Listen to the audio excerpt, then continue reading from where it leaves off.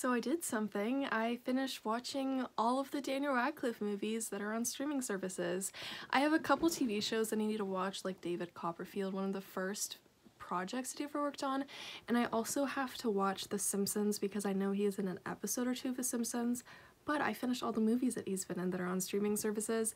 Now granted, I do have quite a few more Daniel Radcliffe films to watch. I just have to buy them. So I'm hoping I'll find them at Goodwill because that's where I buy most of my movies.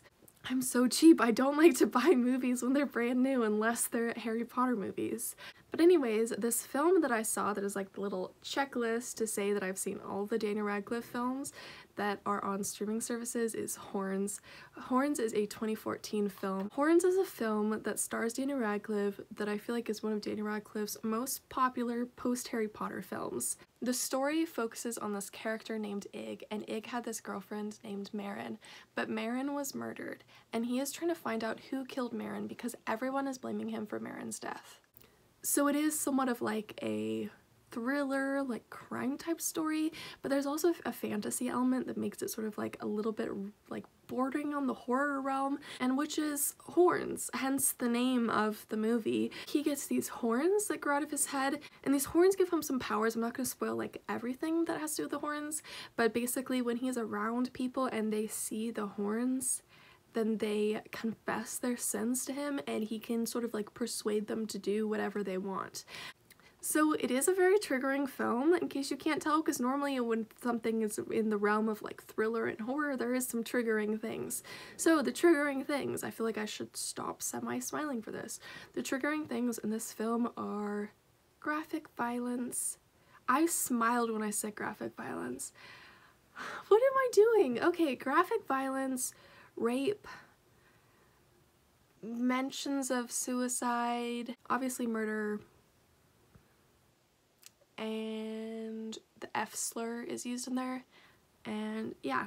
So I think that's everything. So before I get any further in this video, let me clarify, because I've been getting comments about this. When I talk about movies on here, I am not doing a film analysis. I like watching movies and I like talking about movies, but I'm no way an expert. I just share my thoughts on movies, and this Daniel Radcliffe series is in particular because I love Daniel Radcliffe and I'm a super huge Daniel Radcliffe fan.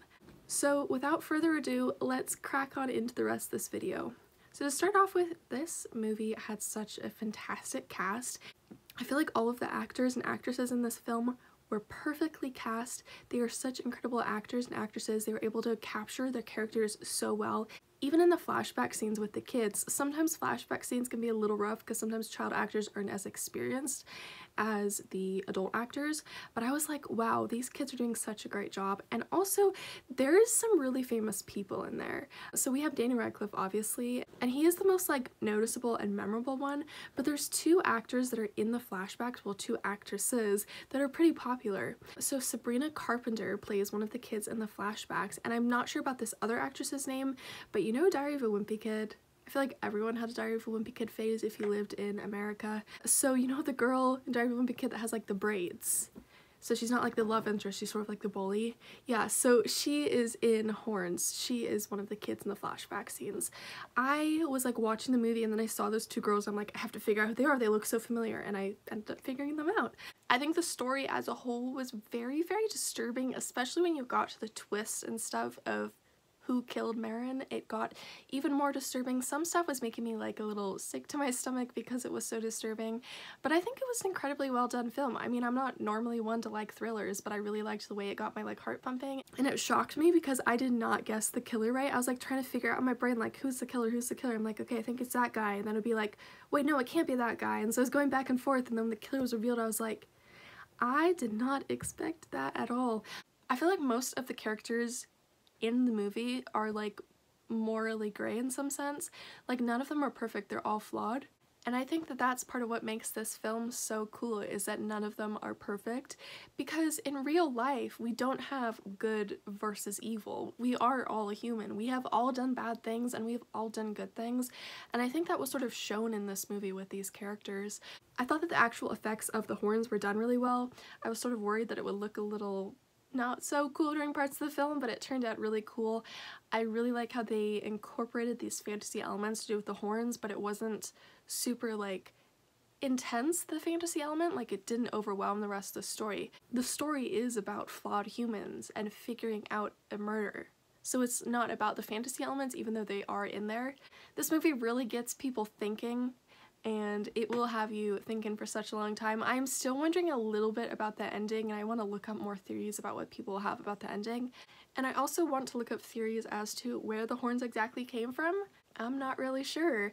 It seems like Ig could have been like a representation of Lucifer, you know, the angel, but I'm not 100% sure if there was a deep religious meaning to it or if it was just cool to have powers in there. Like, I want to look that up. Oh, and when I was going through the trigger warnings and content warnings, I forgot to say there's nudity. You see boobs, you see a penis. So it's not necessarily one that you should watch if you're under the age of like 17 because of the nudity. I'm still so impressed with Daniel Radcliffe being able to capture so many different characters in such a unique way. Again, as I've said in previous videos, seriously, every single one of the roles that he takes is different from the other roles that he's taken.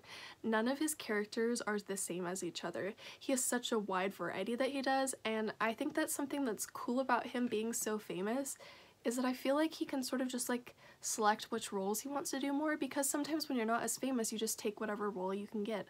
But I feel like Daniel Radcliffe has the ability to be more selective about which roles he takes, and I think he can really take roles that challenge him as an actor, and I find that to be really cool. Now, Horns was based on a book by Joe Hill, and I do want to read the book, and I definitely will be sharing my thoughts on the book when I read the book in the future. I probably won't be reading it by the end of this year because I have such a long list of books I plan to read by the end of the year, but I'm really looking forward to reading the book. I'm hoping that the Horns' powers and purpose for being there are explained better in the book because they weren't explained super well in the movie.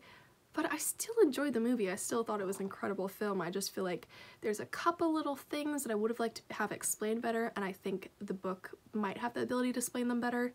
So overall, I'd say that Horns is a movie that is worth watching if you can handle triggering subjects. It is not so much like an intense horror film, but more in the realm of like thriller. So like thrillers will get your heart pumping, but you won't be like staying up having nightmares. Well, horror movies would do that. Like, that's the way I describe the difference. But some of the stuff in the movie was so like disturbing that I would say it borders on the horror genre. So if you're not a huge horror fan, don't be afraid to watch this movie because it is not super scary. Trust me, I hate horror films. I am a scaredy cat, but I was fine with this film, wasn't too scared. Also, you know what's creepy? I posted about this on my Instagram story, so you may have seen this. It's at the end of the film, at the climax of the film. All of a sudden this loud, intense music started blasting in my earbuds. And at first I was like, wow, they really drastically changed the movie in the last like 10 minutes. But then I paused the movie and the music was still playing. And it was really weird. It was like my computer became possessed because it took me like an hour to figure out that Spotify had turned it on when I was like an hour and 40 minutes into the movie. I'm still like slightly creeped out because I get really paranoid at night, and I just don't know why Spotify turned on an hour and 40 minutes into a movie. Like, it would have made sense if it turned on like 2 minutes into the movie, because then maybe it was just like warming up and playing, but warming up for an hour and 40 minutes, something seems off. It seems weird, really weird. I like have suspicions there's a ghost in my house, but I don't know if I believe in ghosts, but like there's just some things that don't add up, and this is like adding to the list of things that don't add up, and it sort of creeped me out a little bit because the movie was like slightly scary, and then to have Spotify turn on when I was in the middle of the movie, I was like, is this a ghost? Is this a sign that there's paranormal activity in my house? But anyways, yeah, if you enjoyed this video, feel free to give it a thumbs up and subscribe to me if you haven't already. When I am filming this video, Horns is currently available on Netflix, so go ahead and check it out if you're interested in the movie. As I have said, Daniel Radcliffe movies do not stay on streaming services forever. They do rotate out which ones are on each streaming service. So currently Horns is on Netflix, but if you don't watch it soon, it may get off of Netflix or it may go to a different streaming service. Also, I do want to note, I did watch the movie Lost in London, which according to IMDb, Daniel Radcliffe is in it. However, I'm not going to be making a whole video on Lost in London. I'm not even going to be talking about it at all, really, because Daniel Radcliffe was in 2 minutes of that film at the end, and he wasn't part of the actual film. Like, there's the acting part of the film, and then there's the 2 minutes at the end where Daniel Radcliffe talks about the story that inspired the movie. and so he's not really an actor in the movie. So I'm not going to be talking about that in its own video, but Lost in London was an insane film based on the way that it was filmed, but I wouldn't consider it a Daniel Radcliffe film despite online saying that he's in it, because he just has a 2-minute section at the end.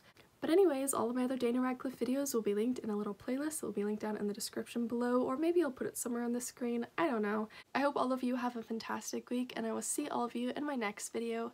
Goodbye!